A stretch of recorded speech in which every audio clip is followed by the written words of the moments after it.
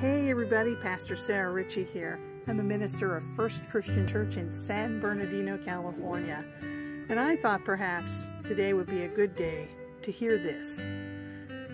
In those days, Caesar Augustus declared that everyone throughout the empire should be enrolled in tax lists. The first enrollment occurred when Quirinius governed Syria. Everyone went to their own cities to be enrolled. Since Joseph belonged to David's house and family line, he went up from the city of Nazareth in Galilee to David's city called Bethlehem in Judea.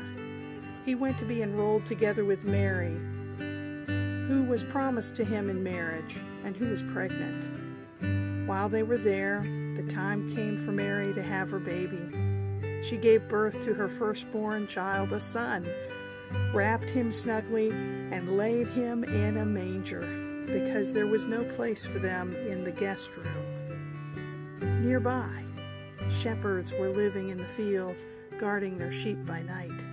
The Lord's angel stood before them. The Lord's glory shone around them, and they were terrified. The angel said, "Don't be afraid. Look, I bring good news to you. Wonderful, joyous news for all people. Your Savior is born today in David's city. He is Christ the Lord. This is a sign for you. You will find a newborn baby wrapped snugly and lying in a manger."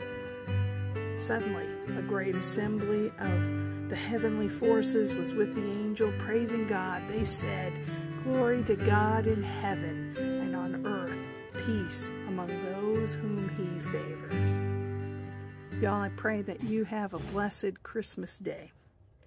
Wherever you are, whatever you may be doing, may God bless you and keep you. May God's face shine upon you and give you peace.